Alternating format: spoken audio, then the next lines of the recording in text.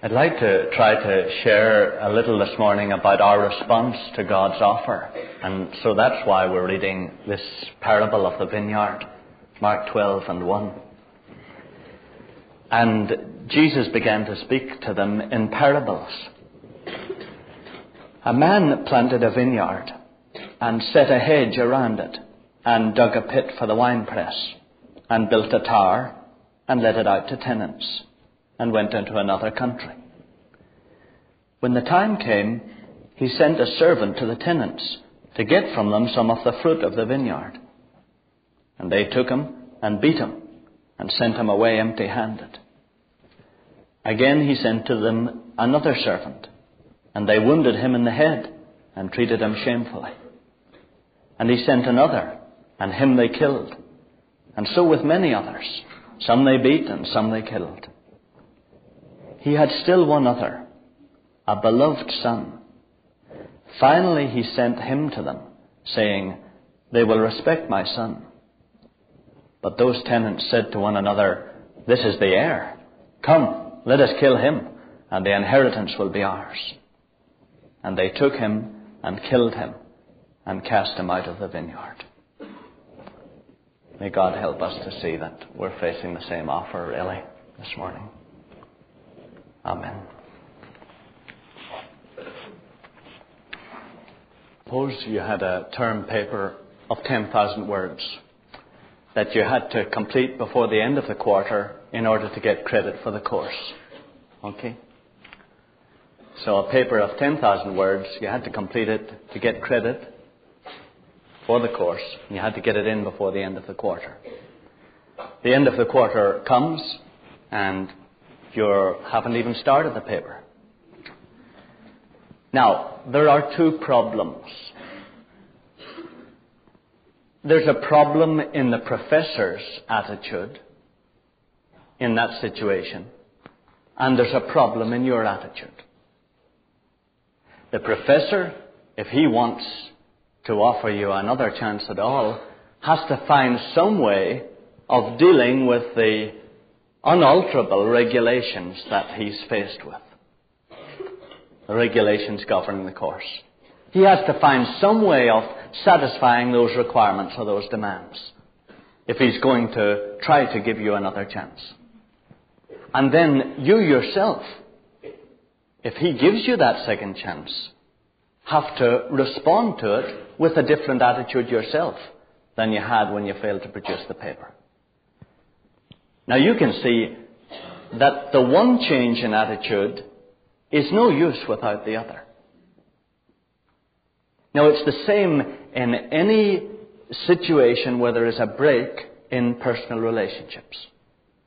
Any situation where there's a conflict between two people has exactly those two problems.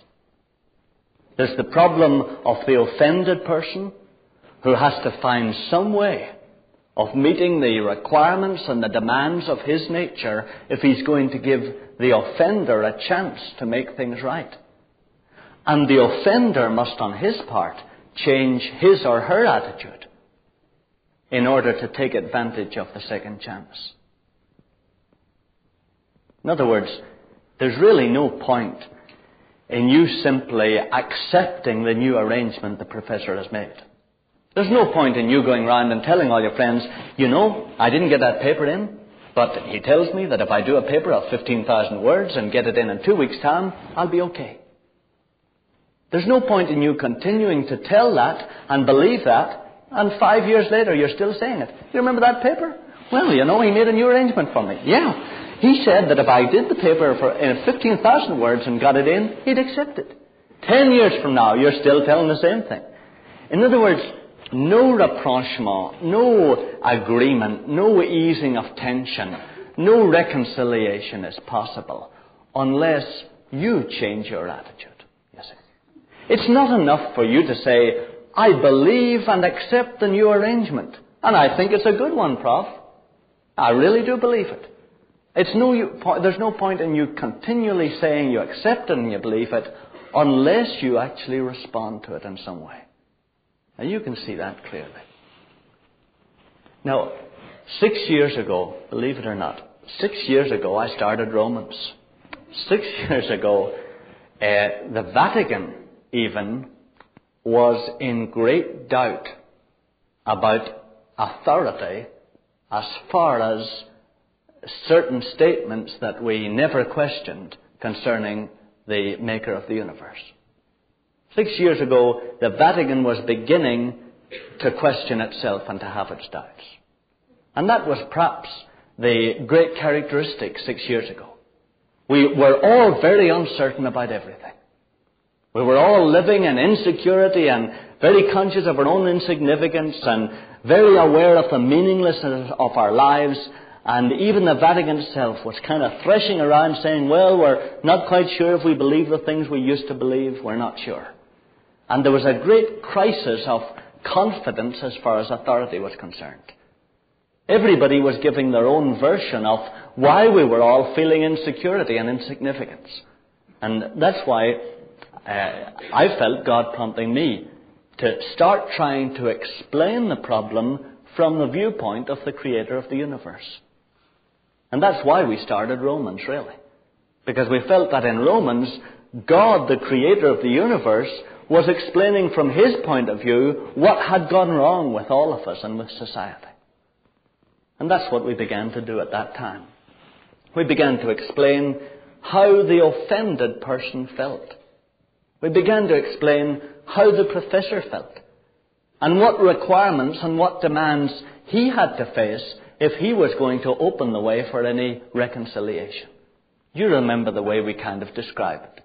We describe it often in this kind of term, that God made us so that we could share the life and love that He already enjoyed with His Son. He made us first with physical life. He didn't give us the spiritual life that would make us like Him and His Son. He just made that spiritual life available in the Holy Spirit or the tree of life. You remember how often we've shared that we decided we'd do without that. We'd live independent of it. We'd live our lives by our own wits and decide what was good and evil for ourselves. You remember that as a result of that, God, who is the only one who really knows how the universe will work, was forced to reject us and to condemn us to separation from that supernatural life. And really to condemn us to a life that would end after 70 years. That was His only way of preventing us spreading our chaos and turning His universe into a hell by using our own contorted, perverted knowledge of good and evil. You remember that as a result of that, we all began to experience a great sense of alienation from the center of the universe. We began to experience great frustration and great loneliness. And this produced in us, you remember, the psychological and physical symptoms of strain and stress and anxiety. And then you remember, we've shared often how the great professor started to look at the demands that he was facing. And how this mighty Creator of ours, for no reason at all, He had no reason to step back from His condemnation of us to death. For no reason at all, except for a love that you and I can't even begin to understand. This Creator began to make an arrangement whereby He would be able to maintain His own justice and holiness in rejecting us and condemning us to death, and yet would be able to give us another chance to receive that spiritual life that He had made available at the beginning. And you remember how we've often talked about how God had to find someone who would face the penalty that we should face. If He hadn't been able to find that, well, if He had changed His mind, it would seem to us He was just being easygoing or soft. If He had suddenly said, all right, I told you you couldn't come and receive my Holy Spirit, now I tell you you can come, we would say, oh, God cannot be trusted. He's fickle, He changes. But God, in order to prevent us feeling that there was no justice or holiness in Him, required His Son to die that death and face the death of separation and alienation for us. So that, never again could we question that He was really a holy and just God. And yet God opened the way for us to move towards His Holy Spirit and to receive the Holy Spirit. Now really, brothers and sisters, that's the burden of the first 5 chapters of Romans. That's the burden of those first 5 chapters. The whole point of those 5 chapters is to point out that God is no longer hostile to us.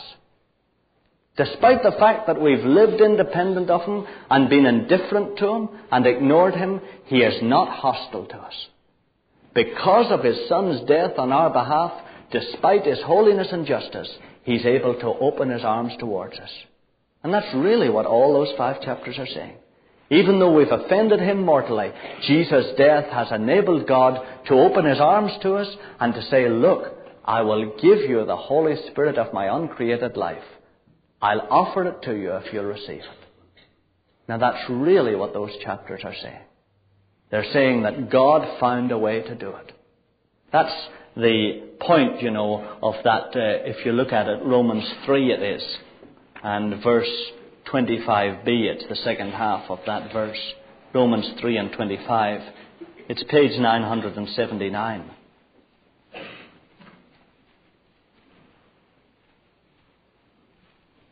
It really states that through Jesus dying and paying our penalty to God's holiness and justice, God has found a way to forgive us without compromising His holiness and justice.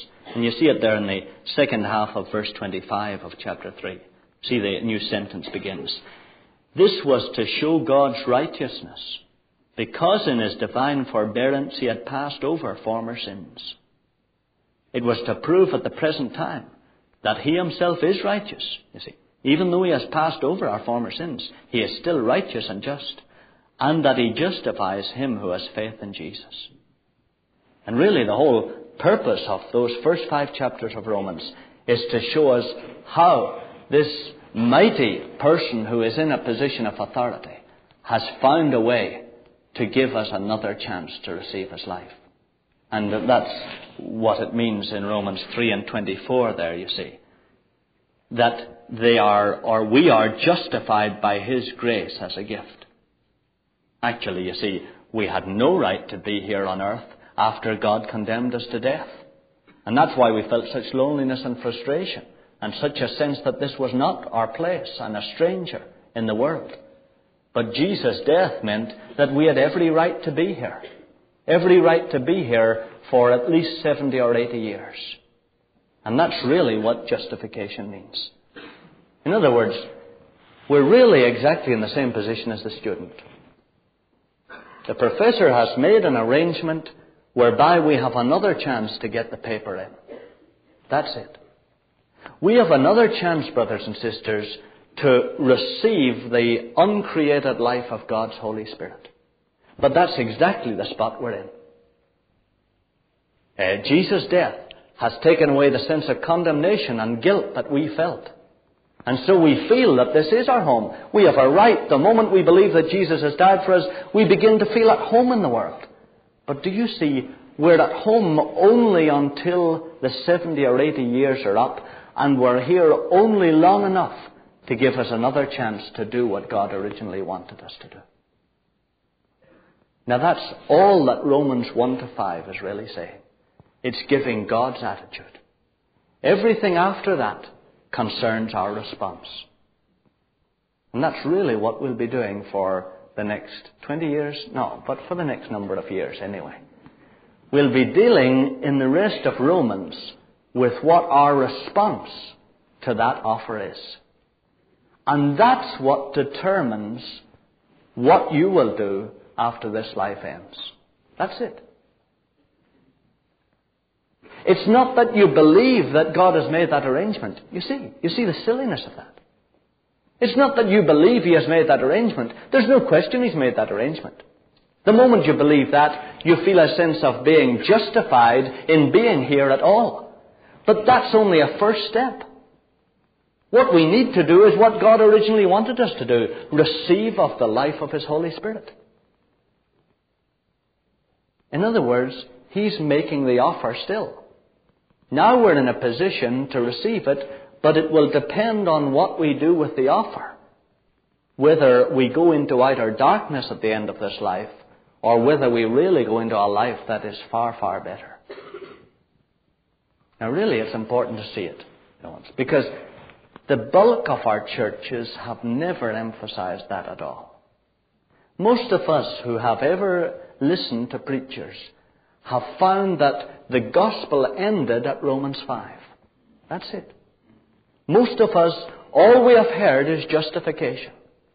We've heard, look, you don't need to feel you shouldn't be here on the earth. You don't need to feel you have no right to be here. Jesus has died for you. That's why God has not destroyed the world again with a flood. God is satisfied and happy that you're here. And He loves you, and His arms are open towards you. But brothers and sisters, do you see why God's arms are open towards you? Because He's offering you the life of His Holy Spirit. That's why. But the great mass of us Christians have never got beyond Romans 5. We've never got beyond justification. We think that justification is enough. But do you see what justification is? Justification means, because of Jesus' death, God justifies us in being here at all. That's where our sense of guilt and alienation came from before. We felt we had no right to be here because God had already condemned us all to death. Now Jesus died in our place, so the moment we believe that, we have a great sense of justification. We stop justifying ourselves. We stop trying to prove ourselves to other people. We feel, no, this is really our home. We have a right to be here. But brothers and sisters, that is only a preliminary step. We are back in the position of Adam in the Garden of Eden. That's it. We are back in that position of innocence because of Jesus' blood. And we are now in the position where we can receive the tree of life, or we can reject the tree of life. But do you see, dear ones, the tragedy that most of us have been taught to believe that, look, it's enough to be in the presence of the tree of life. This is great. I'm back in the Garden of Eden. There's the tree of life. Great. We have the tree of life here. I'm justified. And being in the garden. Isn't the garden beautiful? It is beautiful. And God is offering us the tree of life again. That isn't a big deal. Adam was in that position. The deal is, are you taking of the tree of life? Are you receiving it? Are you accepting the offer? Or are you really continuing to reject it?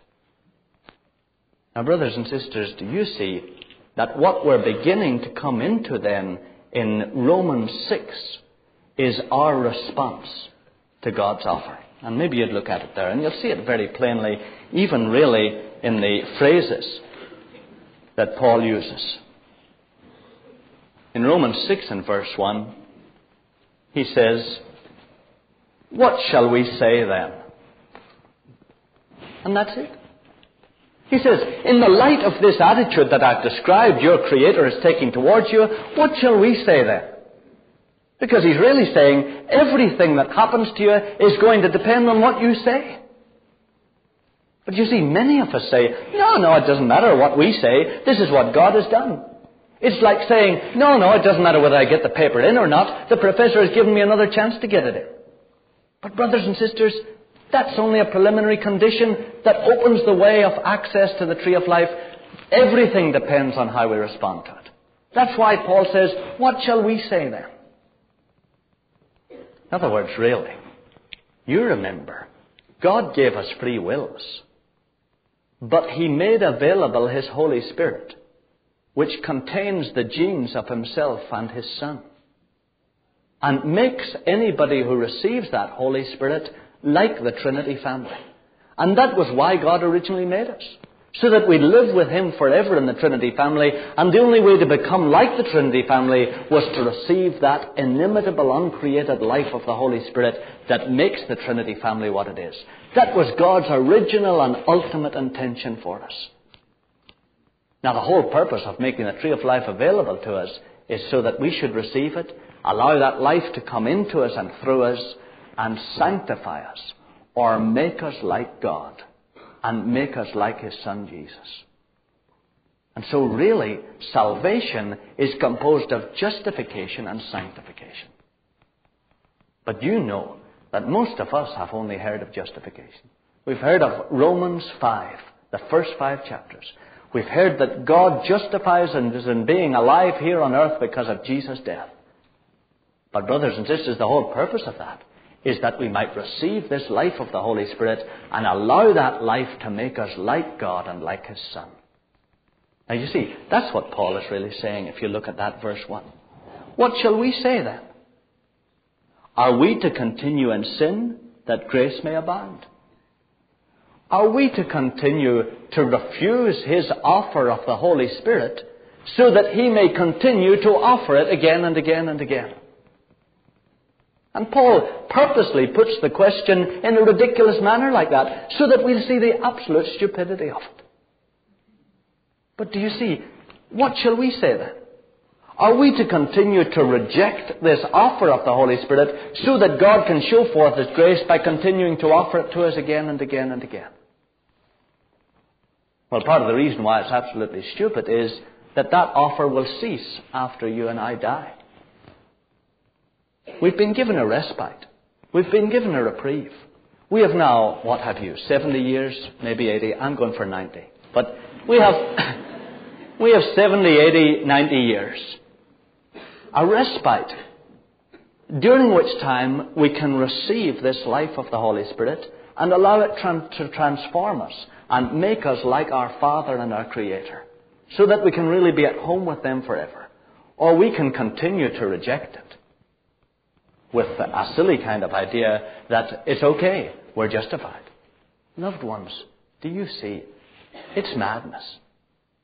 God does not want in heaven a mass of people who are running around offending each other and hurting each other and criticizing each other and saying, it's okay, God forgives us, God forgives us. You see, you can't have fellowship in that kind of situation. So the whole purpose of God sending Jesus at all was so that the tree of life, the life of the Holy Spirit, could be opened to us. And really, He does not want us to live in Romans 1-5. He wants us really to begin to live in the midst of the offer. And it's silly, you see, for us to think all we need is to believe that God forgives us and that He's made the offer of the Holy Spirit to us. That's all we need to believe. That's silly. That achieves nothing. Don't want to bore you with it, but it's like the student who says, the professor has made a new arrangement for me. But he never does get the paper in. And therefore he never does get credit for the course. And therefore the tension never is released.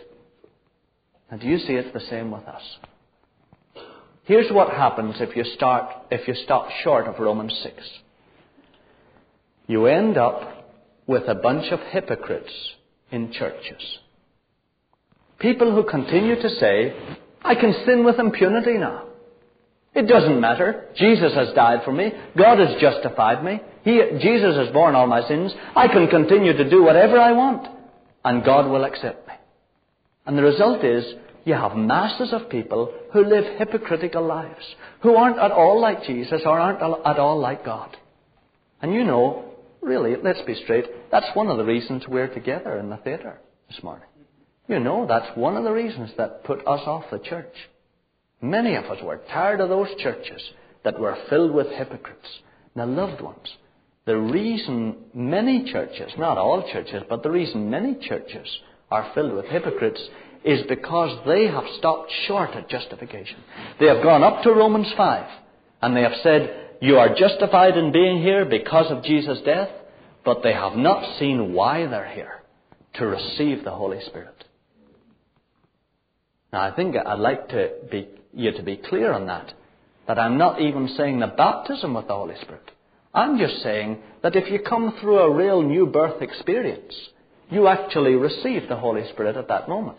That's how you're born of the Spirit. And that Holy Spirit will continue to make you like God. And what we're going to be talking about for the next number of years, from Romans 6 on, is how that Holy Spirit expects us to respond to that offer. And loved ones, it's such a new thing for many of us. I'll just stop there. And does anyone want to ask a relevant question? Maybe no one does, and that's all right. But it's good to be clear, brother. I think we should all concentrate on getting filled with the Spirit in the church rather than talking about it. All right. Brother suggests that we don't only listen to the theory of the thing, but that we actually make some moves ourselves. And you know that that's really why I share at all on Sunday mornings. That you cannot, brothers and sisters, become like God through mental exercise. It is through actually receiving that Holy Spirit. So, loved ones, this is really big exciting moment for me. For 6 years I've slogged away at Romans 5 to get to Romans 6, 7, 8 and 9. Because it is really great. It's great. It's the part of the gospel, or the part of reality, or the part of truth that we have all been ignoring for years, and that has resulted in such powerless and pitiful Christians, really, and such a chaotic world. So I'm trusting that God will really transform our lives during these next years, really. What shall we say then? Are we to continue in sin, that grace may abound? Well, that's the question for you. What are you saying to God's offer? Are you saying, I'll continue to refuse it so that God can get the satisfaction of continuing to offer it? Well, it's ridiculous. It's just being cruel to God. It's just being obtuse to our Maker, really. Let us pray.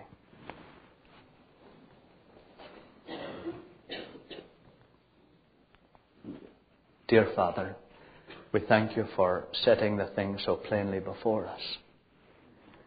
Thank you, Father, for showing it all so clearly to Paul, and then for giving us your Holy Spirit so that we can begin to see the plain truth of it ourselves. And Father, we can see that the big issue is not what your attitude is. We are glad that your attitude is one of love towards us. We are glad that Satan is deceiving us when he says you are condemning us. We are glad, our Father, that there is no condemnation in your heart at all towards us. And that the reason we will die eternally is not because you have rejected us, but because we have rejected your second offer, the offer of the Holy Spirit. So, Father, we thank you that your arms are open to us this morning and will be until the moment we die. And in them is this supernatural, uncreated life of the Spirit that can transform us and make us like yourself. Father, we trust you over the next years to begin to delineate clearly for each of us how we can enter into the full acceptance of this offer. We trust you for a good day today and a consciousness that the offer is open to us every second. All we have to do is really look up in faith and receive. We thank you for that. In Jesus' name. Amen. My Jesus, I love you more than words can e'er express. I will follow you always and stay in your rest. The grace of our Lord Jesus and the love of God and the fellowship of the Holy Spirit be with each one of us now and until we see Jesus face to face. Amen.